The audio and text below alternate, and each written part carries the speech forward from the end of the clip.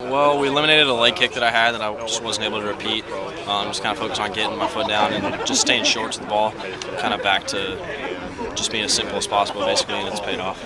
And it seems like you're a lot more on balance, especially in the beginning of the season. You were lunging a little bit, it looked like to me. Has that been something that's changed without the leg kick? Yeah, definitely. Staying back, I mean, just really staying middle of the field, just kind of simplifying everything is really what I needed to do, and just get back to seeing the ball and hitting the ball, not really guessing, just kind of staying middle, and adjusting from there. And that approach worked well today. A couple of flares over the second baseman. I mean, yeah, whatever works, right? What were y'all able to do against Orozco? I mean, he comes in, he's only given up more than one earned run once this season. You guys are able to put 4 on him. Well, we actually couldn't recognize the slider first time through the lineup, so I know a couple guys moved up in the box because it's a pretty good slider. I mean, it's not the biggest slider, but it's got the same look as a fastball, so it's tough to see. So we just moved up in the box to take away that little speed difference, and I think that kind of paid off.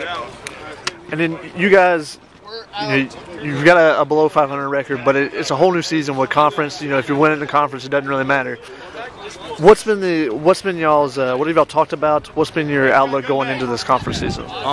Pretty much just try to stay positive because I mean we played a tough schedule, and I think last night was our 10th one-run loss. So I mean we're right in games against good teams, and that's kind of what we got to take from that non-conference schedule is that we're playing right up there with really good teams. So I mean, once we got into conference, it was just like we're right there. Let's do it. We feel like we can beat anybody, even though our record doesn't exactly show it.